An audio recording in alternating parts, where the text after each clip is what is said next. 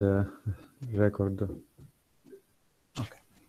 So today we are going to implement the first version of a kinematic controller for a very basic robotic structure.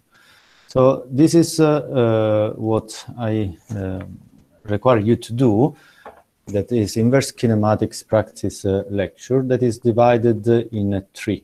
So we are going to implement in an incremental difficulty. For today, we are going to write two inverse kinematic algorithms, but basically you will see that is it really almost the same with one line of code difference. For a three-link planar robot, it is thus redundant, and it's not redundant, sorry, it is a three-link, but we are going to control the position orientation. And for today, only for today, it will be given as a set point. Then maybe you will implement the trapezoidal velocity profile later on, okay? So we have the dimension of the task that is 3, and the dimension of the robot is 3. So it is a square problem, it's not redundant. We are going to use a sampling time for our simulation of 1 millisecond, and we are not going to, let me say, to focus on orientation feedback for today in order to focus on the inverse kinematics. So basically, we are going to feedback the orientation simply as the desired angle minus the current one. For a planar three-link, and only for a planar three-link, the orientation is the sum of the three joints. Okay, this is true only for this one. We can use the functions developed in the previous lectures. So we know that we do have the function that compute the direct kinematics and the function that compute the Jacobian. And we are going to use those. Then, in order to write a code that is more or less, let me say, not the same, because each of you can implement the code with a different style or with different choices. But let me say, if I want to give you some suggestions. It is appropriate to have a vector of time in your code, and the easiest way to do it is to define a vector t in that way. Goes from, actually this is this is a bug, from 0 to final time. Let me show you. So for example, if I have t is equal 1 milliseconds. No, here I'm in the, okay, t equal, the font is too small, right? Why don't you remind me? Okay, so this is t in the workspace. And for example, final time is 2 seconds, and we define the vector of time as 0 t con f, okay? And this is the vector of time. And the length is, in this case, 2001 sample.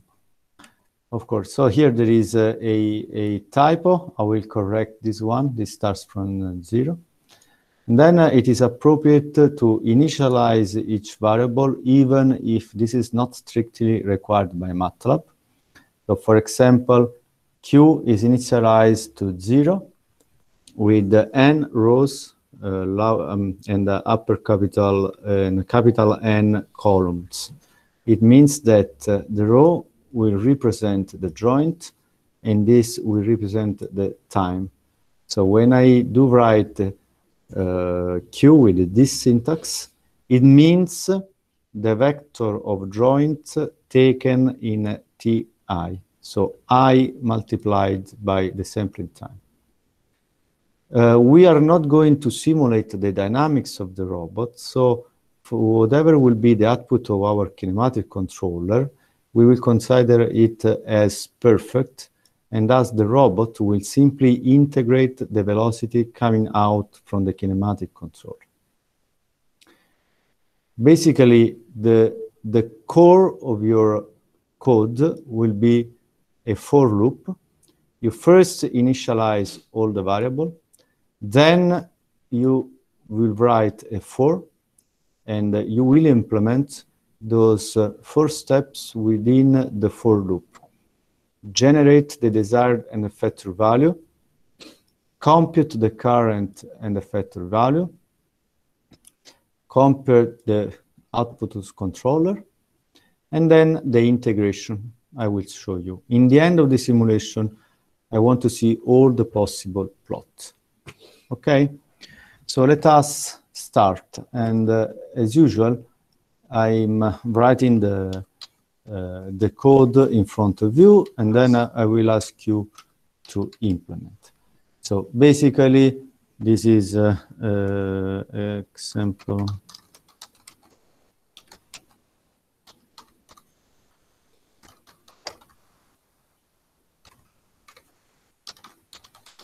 Some comments, whatever.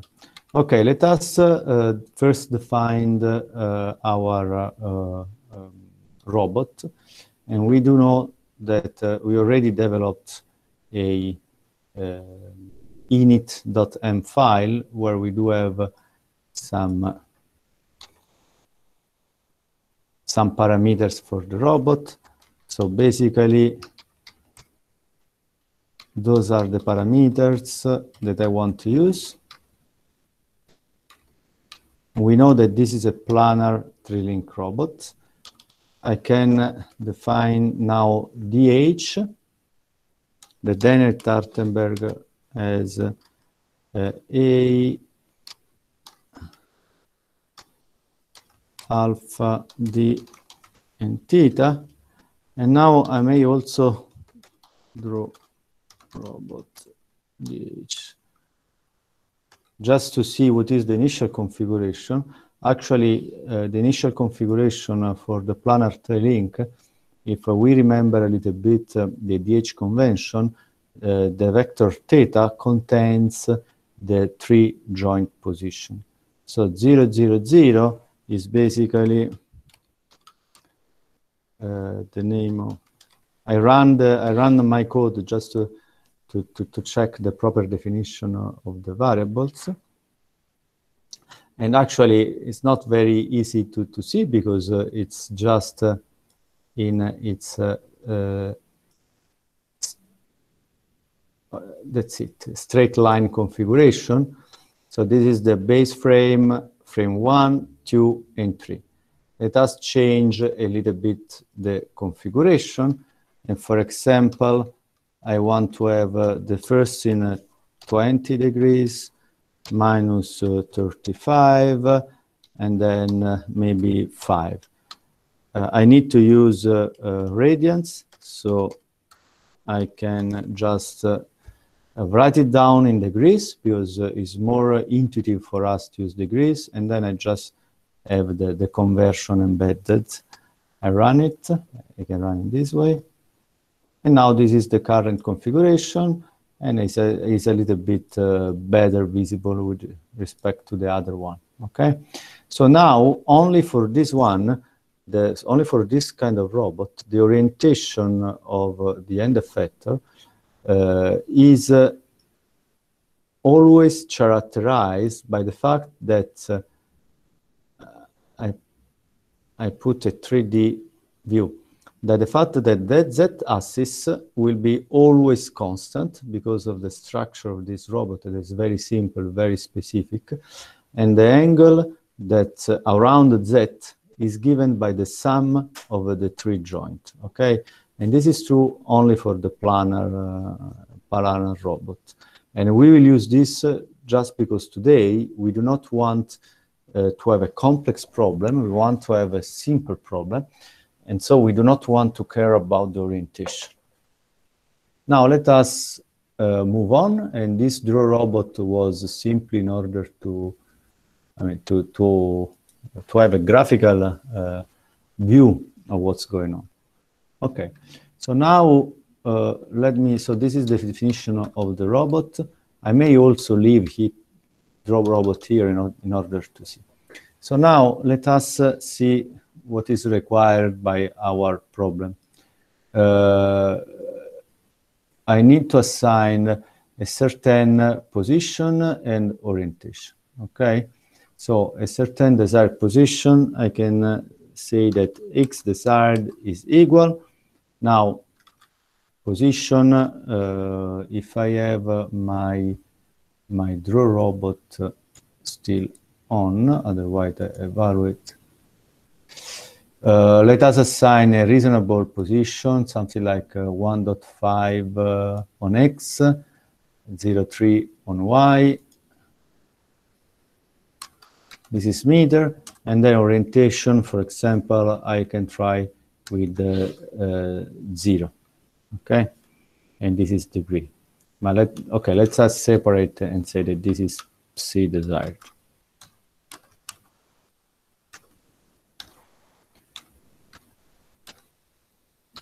Okay, so this is the desired. Final time, 2 seconds.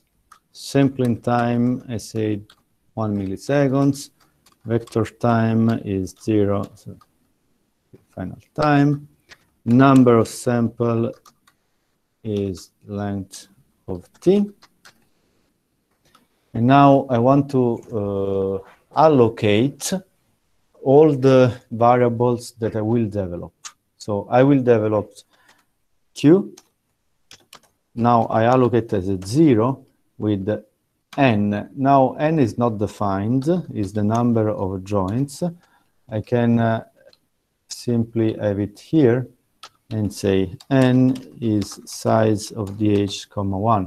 And sorry, size dh. So it means that dh is the dh table that contains the parameters, and the number of row is the number of degrees of freedom. So this is the number of degrees of freedom. Now Q is pre-allocated, let me say, is all 0. The same with the velocity, that will be the output of my inverse kinematics. I can allocate also the results of the direct kinematics. And now, for example, the position, x, there's zeros. Now, I may want to separate the position from the orientation. In such a case, I can have here 2, and maybe it's better if I call it P, and also here, P desired. And for the orientation is the same, but with the, let me say, Greek letter psi, 1 by n, okay? And I may also want to plot, for example, the error. So position error is zeros, and orientation error is 1. Okay? Let us start my for loop as suggested. So here I implemented what is written here. Here I implemented what is written here. Now I need to write my for loop. So let me copy this. I don't know if I can copy from PDF, but let me write it down. For e equal 1 to n, and this is my for loop. First, generate desired trajectory. Then compute direct kinematics.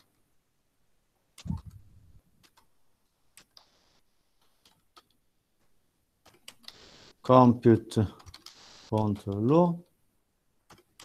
Integration. Now the integration is simply given in a substitution to a dynamic simulation.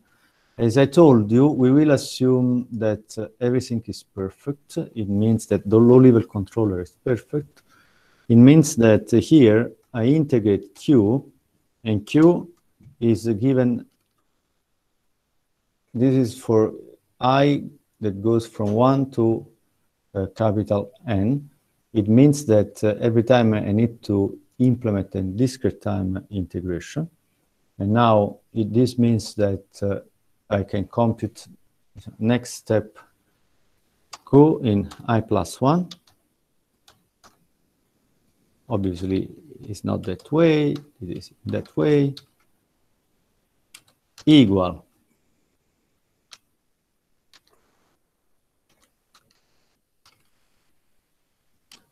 plus t multiplied. Okay, so this is the integration. And this is what I need to compute here in the control law. Okay, this is what I need to do here. Of course, this is, I mean, a command cannot be run. Actually, if I run this code here, I will have an issue with the I equal n, capital N, because this will try to assign here q at n plus 1. Now, in some languages, this operation may give you a mistake because it means that you are trying to access to the n plus 1 element of this matrix. However, Matlab will simply add this column to Q without giving you any error message. I don't like it so much because I do want Q have the same dimension as T, as the vector of time. So this is basically can be done if I is smaller than n. So in the very last loop, do not integrate. Okay, this is basically what I'm doing here. Okay, so we are writing our code. I save. I cannot run any debug here because I don't have any control law available. So I need to write some more code. Okay, I need to generate the desired trajectory. Usually here, I may have a different kind of input. For example, I may have a trapezoidal velocity profile, or this can be connected with the real hardware, and I may want to control the end effector by a joystick or any other kind of input device. For today, and only for today, to keep it as simple as possible, this will be constant. And actually, we don't need to do it because we already have it here as constant. Okay? So here, this is empty because I will take the constant value assigned out of the for loop. Okay. Compute direct kinematics. Now I need to compute the current position for the end effector. I do have the direct kinematics function. I can use it. So direct kinematics, I just check the help of direct kinematics. And if the help is not available, I open the function. Yes, the help is available. I show you, you can also write help. Okay, if you write your own function and ask Matlab what is the help of the function, Matlab will write to you the comments in the beginning of the function. Okay, so the input for direct kinematics is DH table with the number of row that is the degrees of freedom and always 4 columns. The output is the homogeneous transformation matrices, 3-dimensional, 4 by 4 by n. Okay, so it means that this function will provide you the homogeneous transformation from 1 to 0, from 2 to 0, from 3 to 0, up to n to 0. Okay, and we need the last one, of course. So I can use this one.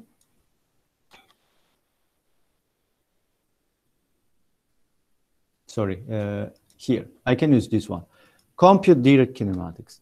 Now I should pay attention this is the output is the homogeneous transformation matrix. I need to put attention here because now I need to provide the DH as input to the direct kinematics. Now DH here is constant.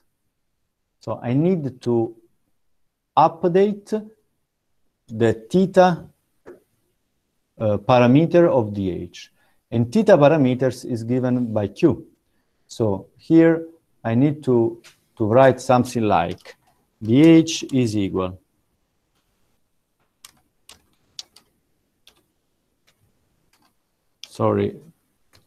the current DH, the first three columns, because those are constant, and then I do use the current value of Q. So you can notice that I'm always updating the theta with the current value of the robot. Okay? So now direct kinematics gives me as output this kind of strange matrix. Let me compute this one on the command window in order to check what I'm getting as output. Look, T is a multidimensional matrix. I only need to extract the last one. This is what I need. Okay? From here, I need to take the position. So here, I have that my position at sampling time I is equal to T0.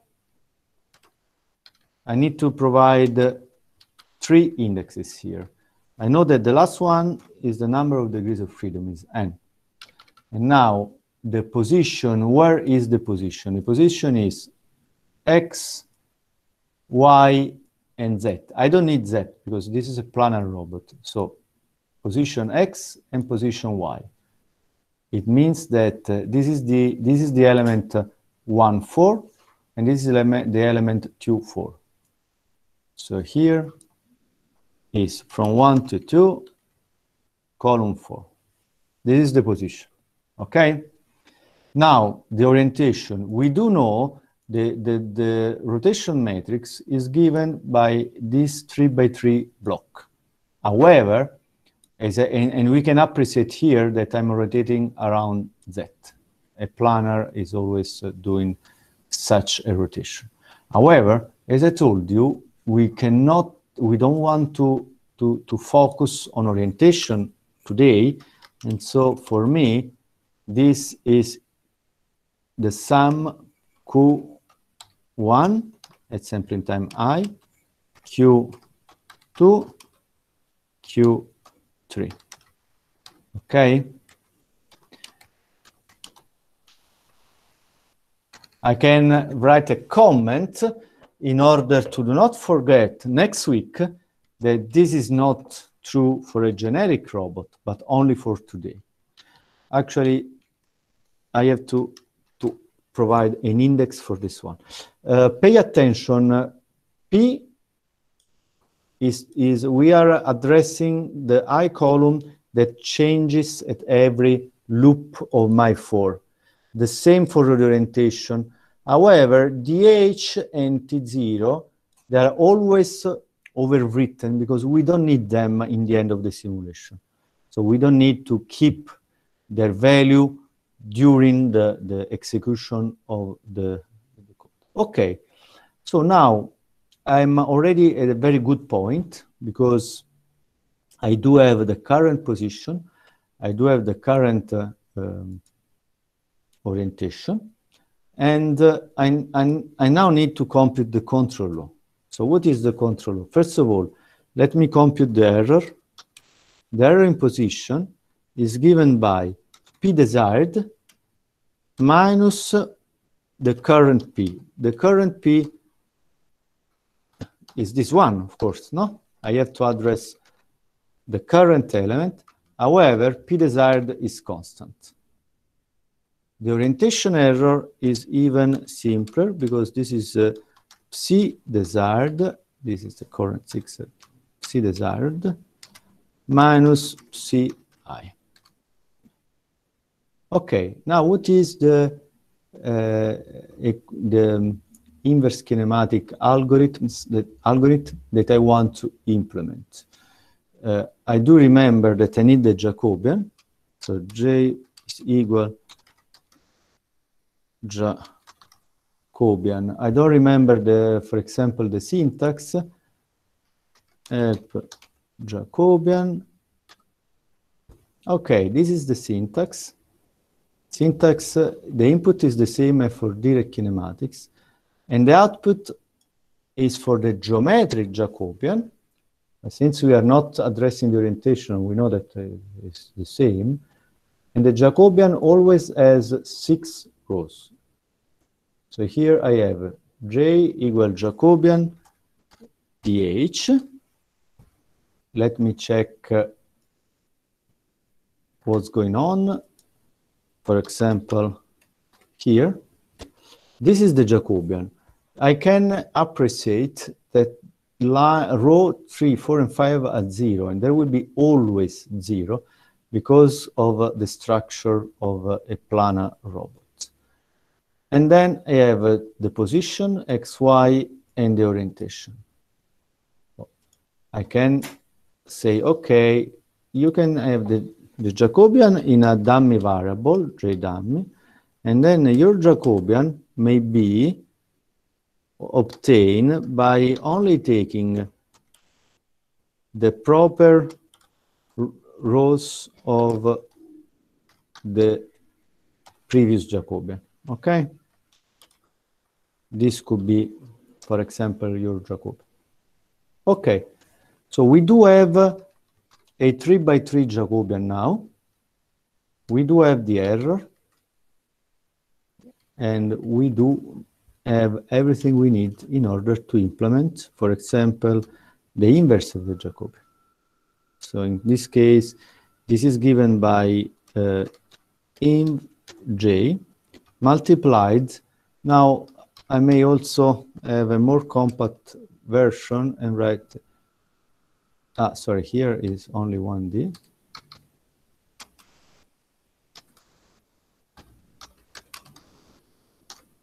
So in that way, this is 3 by 1. And this is the velocity. Now, maybe here there is a mistake because the error is defined as a matrix. And here I'm not putting the index. It means that it's going to overwrite it. So it's better to have it. So it's better. This is the correct version. And of course, now I have to access the proper element of the error. Okay, it says that it doesn't like that we use imb, but let me keep imb or pimb. I know that if I write pimb, pseudo inverse, Matlab will use imb when needed. But this is actually my algorithm. I'm missing something. I'm missing, of course, the gain. K. K should be 3 by 3. And of course, it's constant. So K should be somewhere here. Now, 3 by 3, positive definite. In my case, I can have something like a diagonal matrix where I use position and orientation. Position could be, let me put 1, and we will discuss later on about this one. Okay? Now, this is all. This is all. If I run this simulation, I would like to have as output all the possible plots of all the variables. So first of all, let us define a new figure. Subplot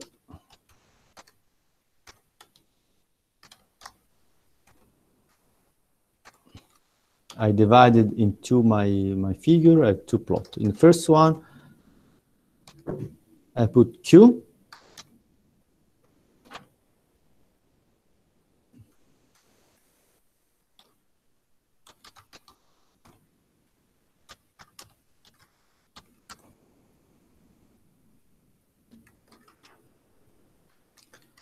And then X label and Y label, this is Q in radian.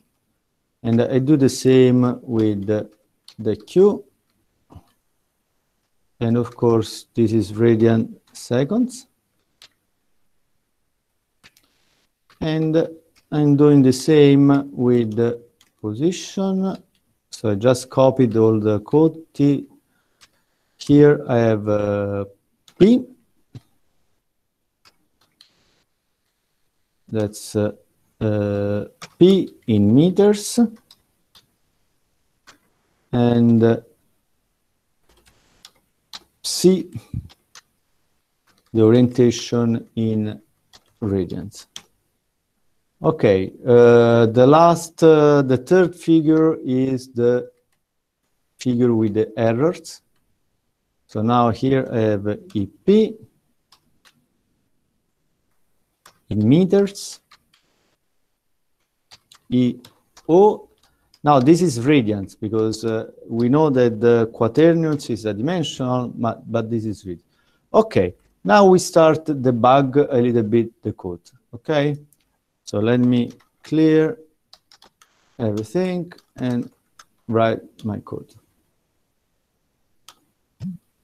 Okay, so now let us start see what are the issues with the code. As you noticed in the previous lecture, Matlab is able to recognize the syntax errors and to provide you some very specific information. Now, the size of the left-hand side is 2 by 1, and this is okay. The size of the right-hand side is 2 by 2, and this is not okay. Line 44. This is line 44. Now, what is the issue? Maybe is this P desired? Yes, because P desired is 1 by 2 with this syntax. However, P with this syntax is 2 by 1 because I'm taking the column I, okay? So the error is that here I need to define this one as a column vector. I show you in that way, okay, with this syntax. Okay, so let me try.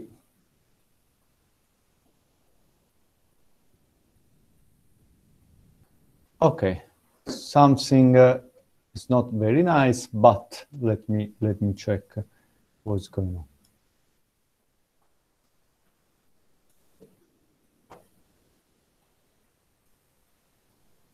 Okay, this is the error. Position a joint. Let me first start with the joint. I like to have the grid. So next time I will put the grid. Let me zoom here in order to try to understand. Well, what's the issue? The joint position are a little bit too spiky, but I mean, this is stable. This is the joint velocity, the same. It's not very nice. I wouldn't put this in a real robot. For the position of the end effector, now this is the position of the end effector. This is the position of the end effector, so it's going in the end where I do want it to go, and this is the rotation of the end effector. The orientation, sorry. The orientation is not going to 0. Okay. The error for the position the error for the position is going to 0, but this is totally unacceptable. So we are debugging and we need to understand what's going on. Okay, let us play a little bit with our code. First of all, I do like my plot with the grid option. This is something that I'm just going to add. Okay, now, am I sure that the desired position orientation is physical? So let me do a debug in a slightly different way. So let me consider, first of all, the initial configuration. I know that this is initial configuration can be achieved, and this one, okay? So let me define again this one. Okay, and this is my initial configuration. And now let me just assign a, let me check the direct kinematics for this one.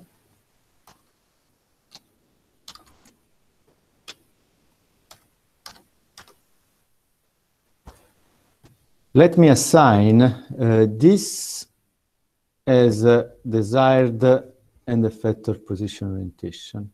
In this case, the robot is already close to 1.5 and 0.2. 1.5 and 0.2. This is already close to the desired.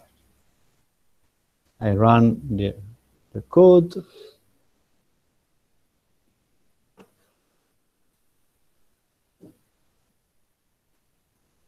Now this is the output of my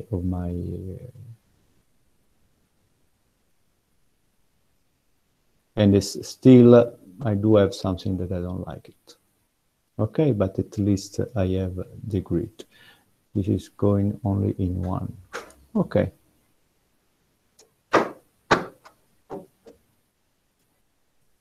Okay, so let me check.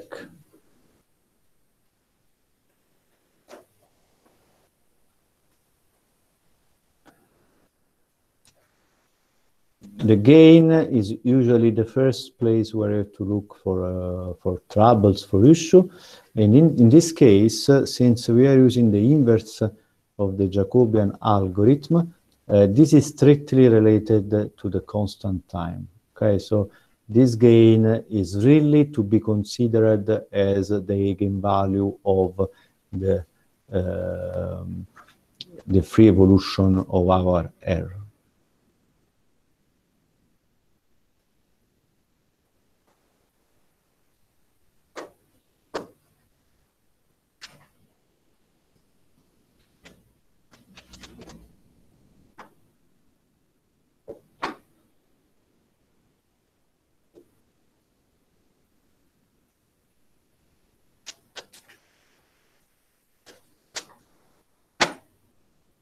Okay, let me try making a debug and check a different value for the gain. I just, by putting 0 here, I'm just ignoring the orientation error. And this will only consider position with a much smaller value for the gain.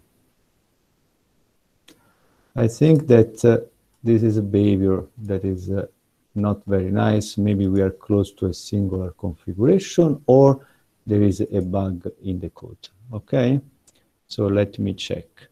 This is the DH and I'm always updating DH. This is the integration. Okay, this is the mistake. Can you spot the bug? Anyone that recognize in this line of code the huge bug that is present? We have to multiply the Jacobian. Yes.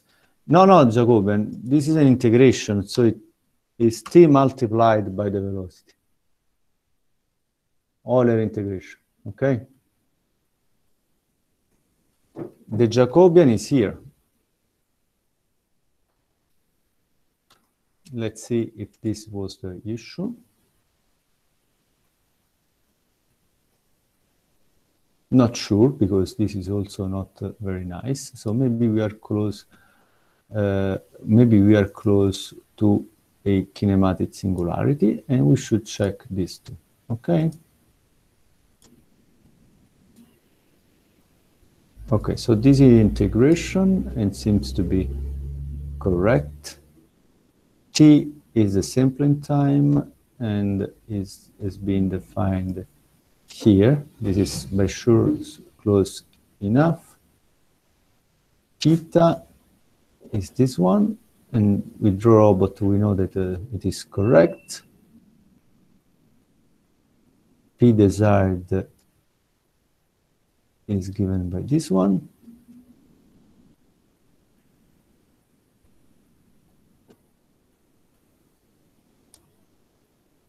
This is correct.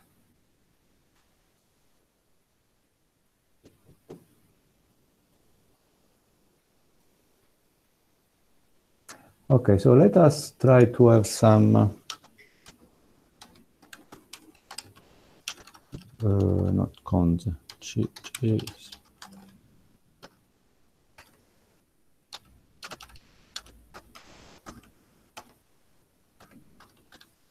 This is something that is always useful to do to check the numerical balance of your matrix. So now I defined a condition number of J. Now I just pre-allocate as 0. I don't know why this frame is not disappearing. Let me, no, I don't know why. No, this doesn't want to disappear. And it's also active. Okay. Let me try. Cj d I is equal condition number of the J matrix. So at each simple time, I compute the condition number and assign to this value, and then I make another plot in which I check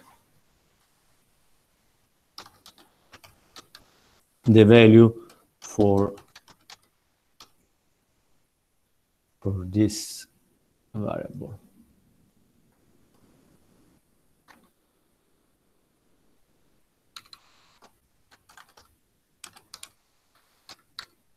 Condition number I-dimensional. Let's check during this simulation, whose output is quite strange, because you see this is the velocity is multiplied by 10 power 4, so it's clearly not physically acceptable. The position, okay, the orientation is not noisy because this is 0, as you can appreciate. This is really 0. The error is not going to 0, it doesn't have any sense. And this is my condition number. So the condition number, as you can verify here, is 10 power 17. And condition number 10 power 17 means that I'm close to a singular configuration. Okay, so let me check a little bit because I didn't realize it. I'm not sure that this is a single configuration. So let me check if I've been so unlucky to, I want to get rid of this. How can I do it?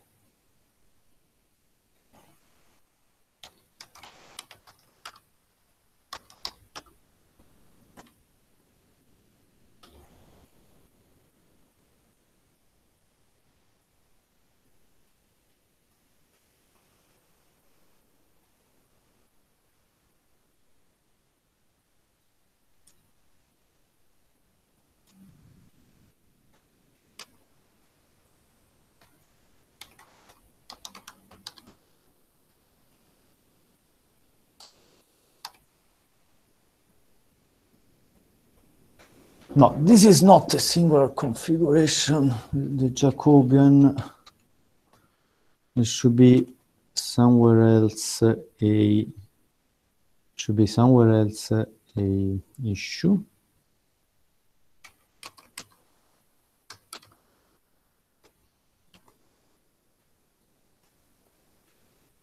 I'm asking for the Jacobian, and the Jacobian is good.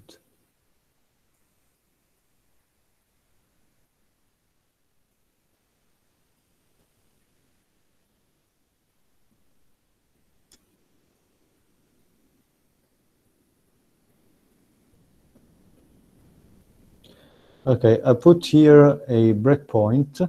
It's not very clever to put a breakpoint within fourth cycle because it will stop at level 4, okay? But now we need just to understand what is the initial value of our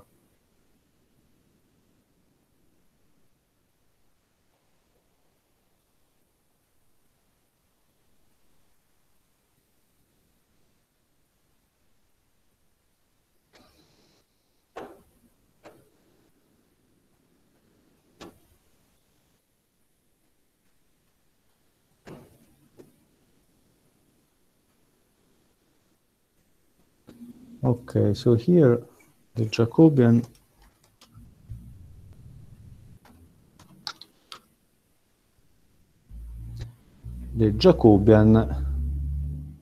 seems to be wrong.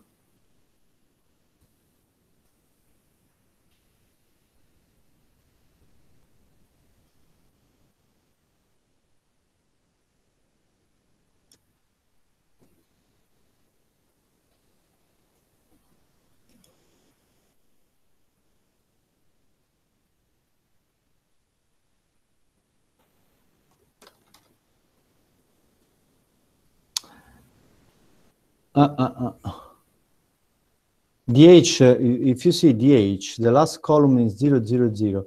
And of course, if this is the case, this is a singular configuration. But actually, why this is 0, 0, 0 is not clear to me. There is a problem here, okay? So everything is fine, but DH... yes, okay. Okay, so the bug is this one. Now, theta is the initial configuration. Here, I initialize Q as 0, but I never assigned the initial configuration to Q. So basically, in the very beginning, Q is equal to 0, and this is a singular configuration. So I have to say that here, the very first element of Q is theta.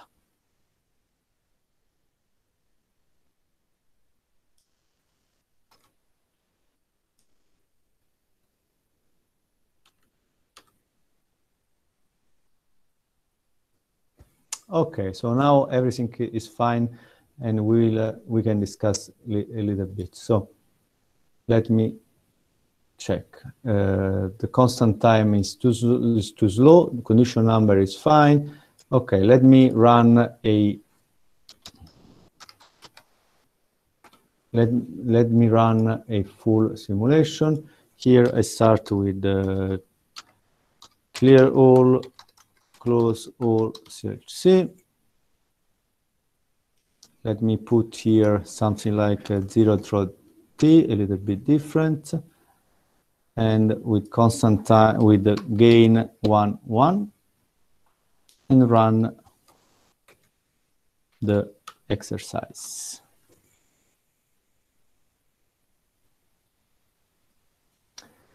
Okay, so this is the initial configuration. So, and it's totally not singular. And as we noticed, the issue was that by mistake, I was calling the function with 0, 0, 0. That is clearly a singular configuration. So now here I can appreciate the position of the joint and the velocity of the joint. The velocities of the joint, if you look at that, are going to 0, not yet to 0. It means that the final time of the simulation and the gains are not consistent one each other. It's a little bit too small. And this is a position, the joint position. Let's see the end effector. End effector position and rotation. We really asked for a very small change in the position. This is the change in the orientation. Going to 0, yes. Initially it's different from 0, it's going to 0. And those are the errors. Position errors are going to 0, orientation error is going to 0. Not yet, we should increment the final time or increment the gain. Condition number of the Jacobian. Condition number is singular when it goes to infinity. 10 power 3, 10 power 4 is not infinity, okay? This is 10 power 1, so no issue at all. And this is the, we can also draw in this plot the final configuration. So here, draw robot could be copied here. Posso chiamarla verso le 17:05, 17:10. Grazie, Leo. Okay, let me increment a little bit the gain and run again the simulation.